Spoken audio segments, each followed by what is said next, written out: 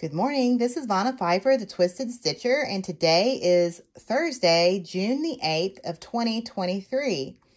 And I am coming in for a very quick floss tube for May here on what my progress in May was. As some of you may know, if you've watched my previous video, that I chose to do Monogamous May, and I focused on my Lavender and Lace Santa of the Forest by Marilyn Leavitt Imblum. This piece is being stitched on 28 count, natural raw Zweigart linen, 2 strands over 2 threads. Right now I'm going to put in what my progress photos were. So from May the 1st and the progression through until current day, which is I stopped stitching on June the 4th was the last time I stitched on him. So right here, where I started and where I ended up.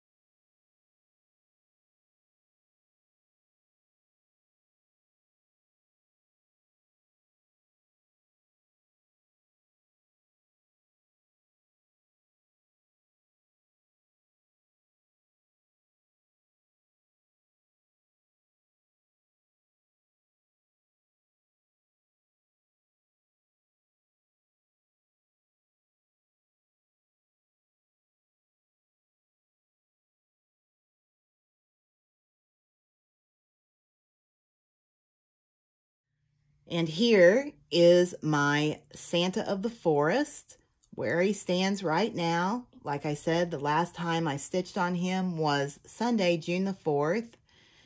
I'm very pleased with how far I got. Let me bring you a little bit closer so that you can see some of the finer details.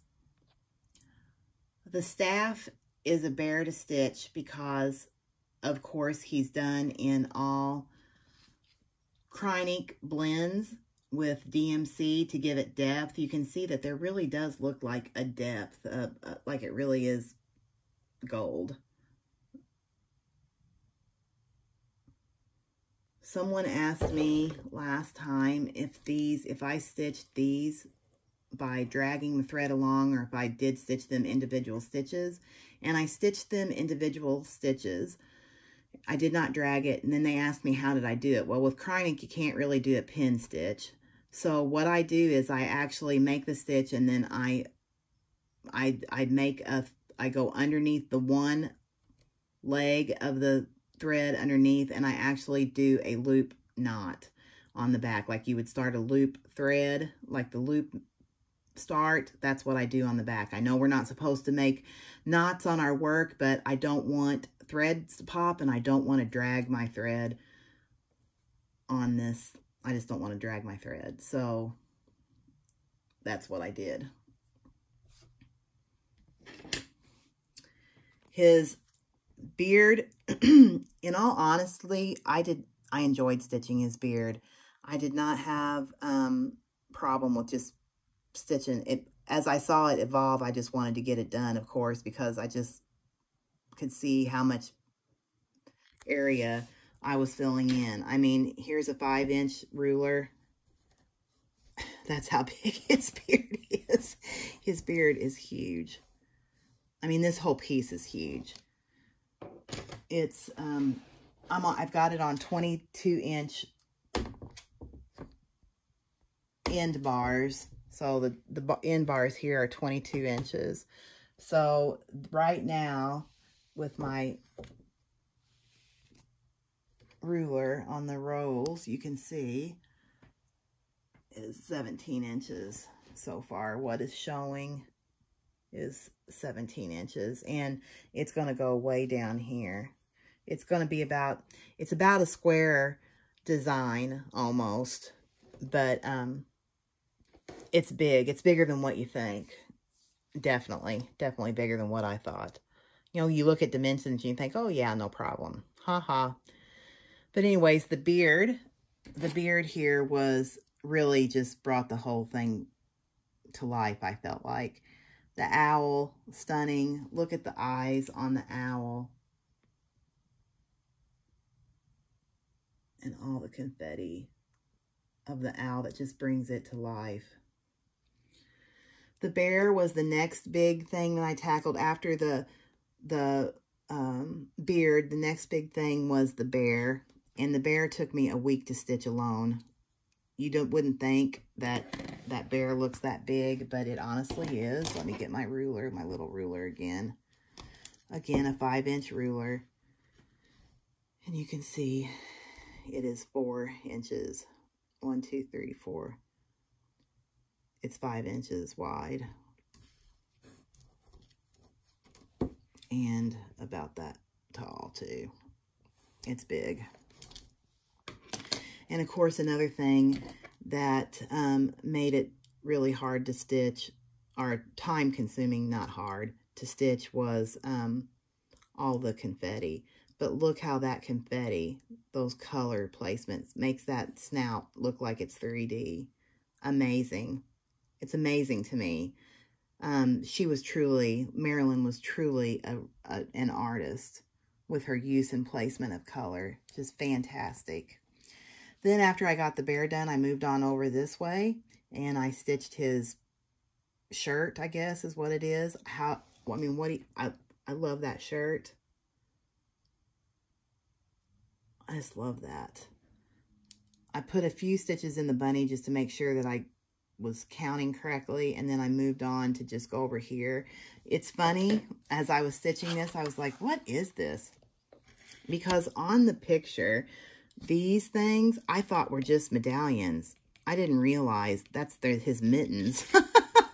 And when I realized it was his mitten, when I was like, what is this thing? And I was like, oh, it's his thumb. So I am discovering things that I didn't know as I'm stitching it. I, of course, have the outline here of the space to fill in the dove. The dove is going to be another huge thing again. I mean, here we go. With my 5-inch ruler, it's going to go from, wing to wing. It's going to be probably 5 inches too. So it's very large. But overall, I mean, just look at him. He's glorious. I told Keith that I could die right now and he could frame this and it would still be okay. So I just am so pleased that I finally am tackling this. I mean, it's just really bringing me joy. I have always loved this piece, and I always loved it. I had the pattern, and the story behind this is I went to a retreat. I haven't been to a retreat for probably 5 or 6 years, and the last time retreat I went to was the one in Columbus. Well, no, it was in Ohio, from the Columbus, Ohio needlework shop. And it was in Berlin, Ohio, which I love Berlin, Ohio. And I had seen a lady there. I'd gone to 3 of their retreats, and I had seen a lady stitching this Santa of the Forest. And every year she would bring it and stitch on it. And I don't know how far she was, but I can remember, I mean, she was far along, but I can remember watching her stitch that Santa and thinking, oh my goodness, how beautiful is he? You just do not realize how beautiful he is until you see him in real life. And I thought, I have got to stitch that. So did I come home and stitch him? No, because, squirrel, FOMO, all of that stuff. But when I started to be very contemplative about my stitching journey the last couple of years, I've pulled a lot of projects that I have purchased, had good intentions about, and never started. And instead of buying the next sparkly thing, I'm really revisiting my stash. And it's not that I'm not purchasing things. I'm purchasing threads and fabrics and notions and all kinds of stuff like that. I'm just kind of being careful on what designs I purchase because I'm 53 years. I'm going to be 53 years old. And I need to be cognizant in my mind. This is my own personal journey. It doesn't have any kind of reflection on what anybody else should or can or could do. This is just my own personal journey. And my journey is I want to see some of these beautiful designs that I have gathered over the years, stitched, and finally on my wall. So, people have asked, will I keep Santa Claus out all year? You betcha. You betcha I will. And I know exactly what kind of frame I want. I want a big, chunky gold frame. It'll probably be expensive because I usually have the tendency to pick out what I think is not going to be expensive, and it's usually the most expensive. But I want a big, chunky gold frame. I'm considering matting. I don't usually mat my pieces, but I'm considering a mat.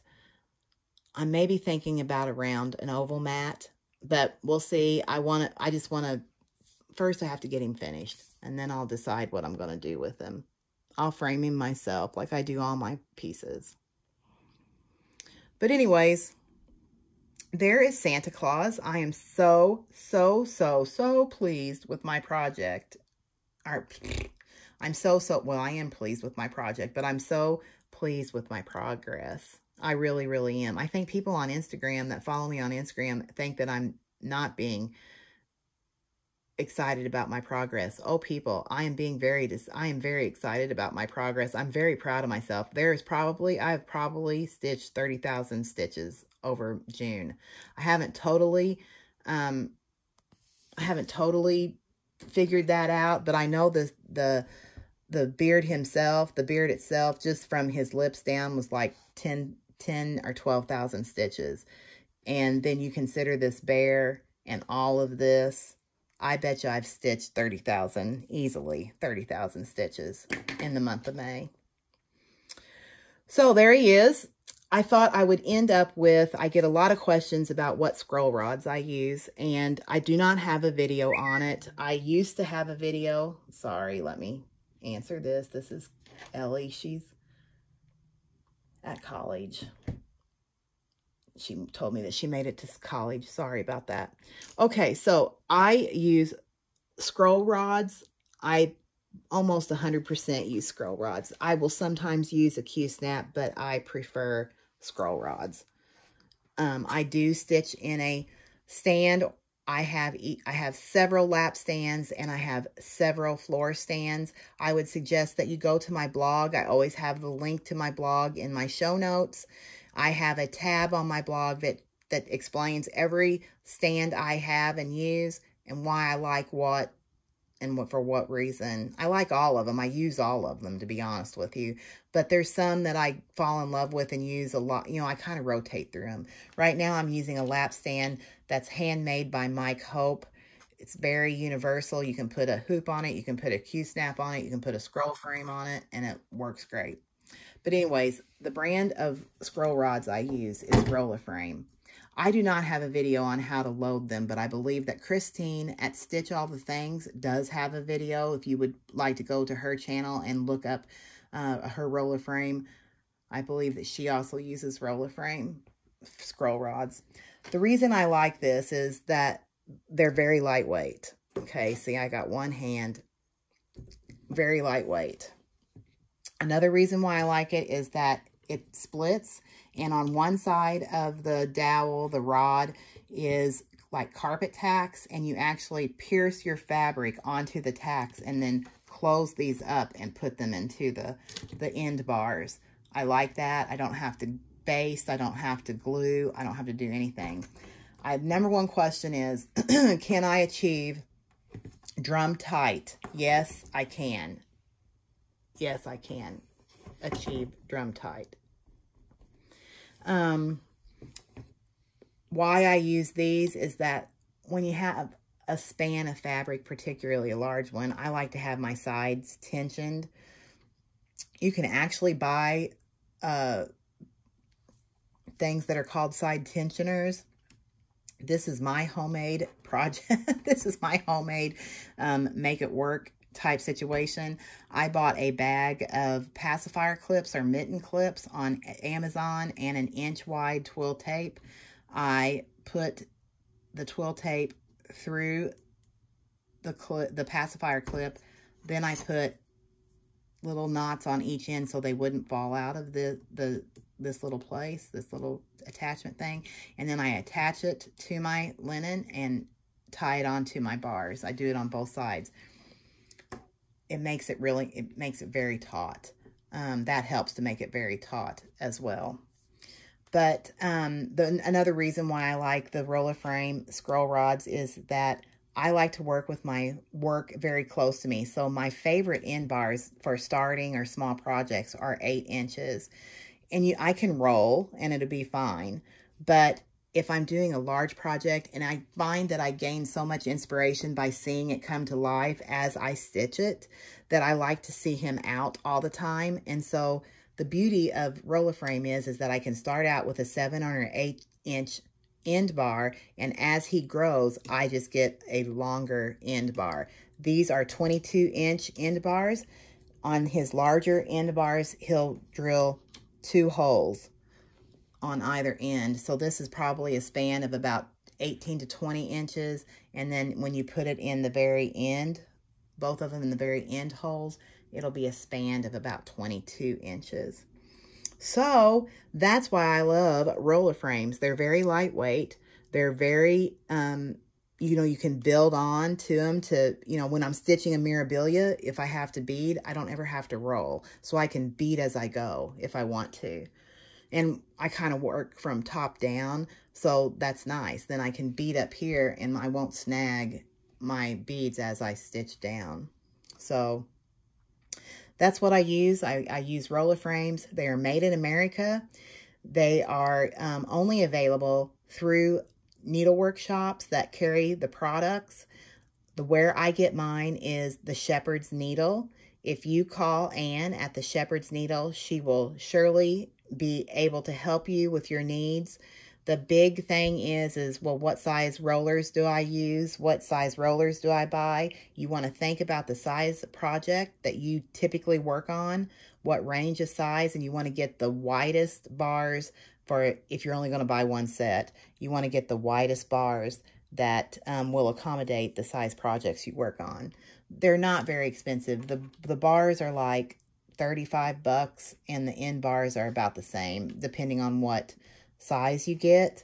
I mean, I don't think that, I mean, yes, that a chunk of money, yes, but it, you know, I've been stitching on Rolaframes for 20 years, and these bars, I know by the color that they are old ones. So, because see, they're not even in close in color, and they're all come that color. These 22-inch end bars are new.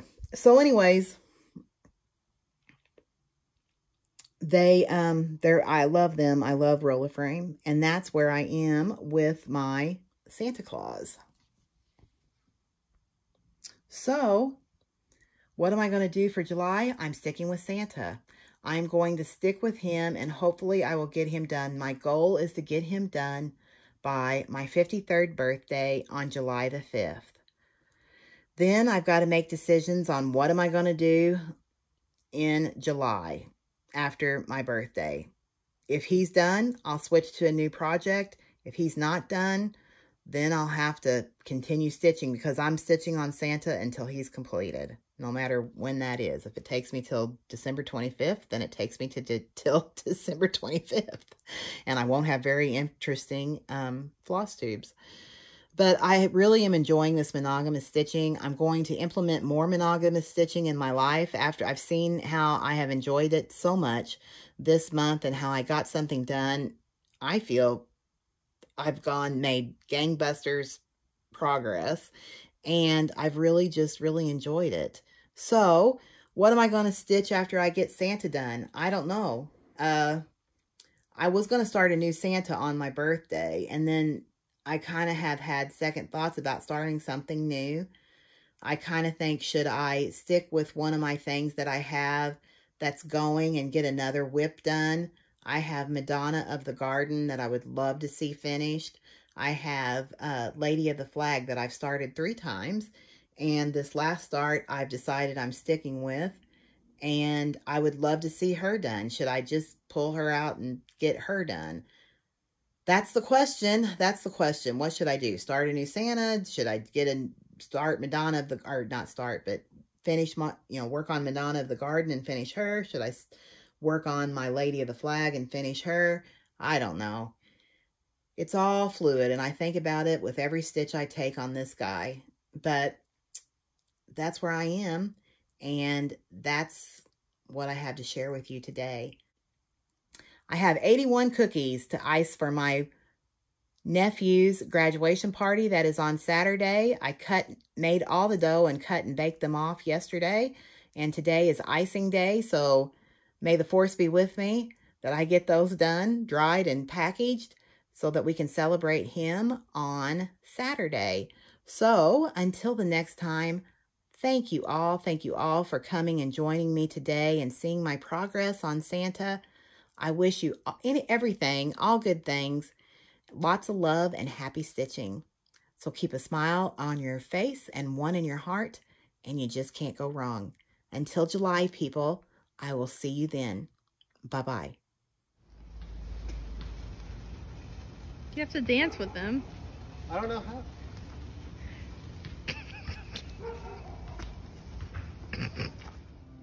how.